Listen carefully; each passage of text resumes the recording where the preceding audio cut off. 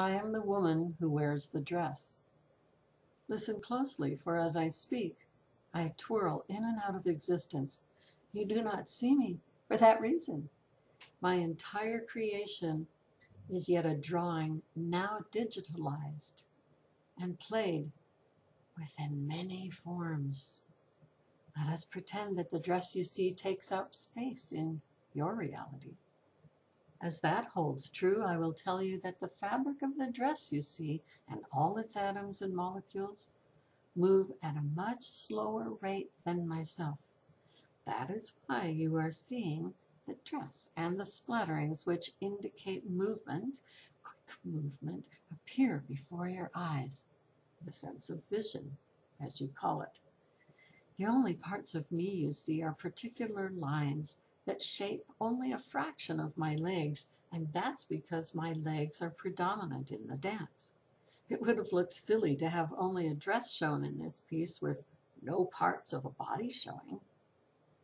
Some people even have a hard time seeing the lines of my legs, but if you look closely, you will see that I am wearing a ballet slipper, and I'm on one tiptoe, and the other leg is horizontally shown to the left in this piece.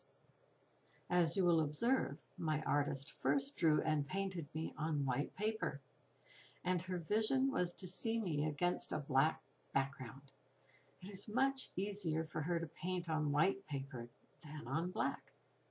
So she first painted me orange, knowing that the inversion, or shall we say the color opposite orange on the color wheel, would be a type of blue, depending on the orange used.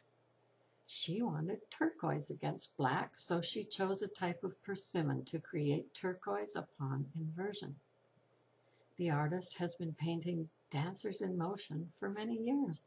This time, the emphasis was on the movement and even a trail of movement, showing a split-second passage of time. Think of an athlete or a musician who practices a certain passage or exercise repeatedly. Over and over, they see the action not only in process, but the end result. The athlete perhaps takes the ribbon upon crossing the finish line first. The musician perhaps stands and takes a bow toward the audience. Hence, this piece relates to the mind's ability to go through the actions and go on to other thoughts. The action may still be taking place while the mind has moved on. It is another form of shape-shifting. Now you see me, now you don't. And what if my color changes? Here's some real fun. When you see a prism or rainbow through a shiny object, that's a God thing.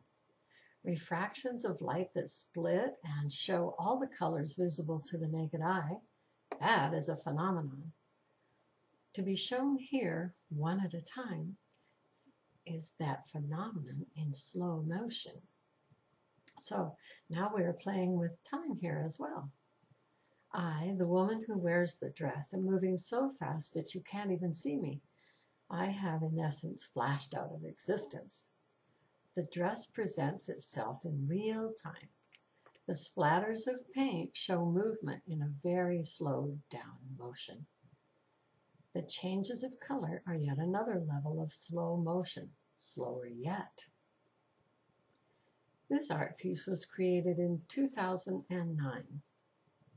It is now 2016, and the artist was inspired this year to reflect upon the meaning of me. That delay is another play on time. Let us call it frozen in time. I, the woman who wears the dress, has known all along what the art piece is all about. Yet the artist put her focus on that meaning 7 years hence. My artist is fascinated with the concept of time travel. It has become more than a fascination since she also realizes there's no such thing as time. I just put into her mind, I wonder what the woman who wears the dress looks like. That is the fun of this piece. I've been here all along, and will be here eternally. Yet you cannot see me. And yet, further, you can now hear me.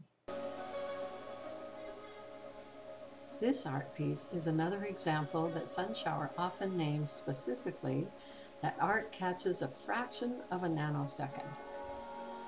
It's like a freeze frame or stop motion. Wonder what the entire dance looks like. That's for me to know and for you to ponder.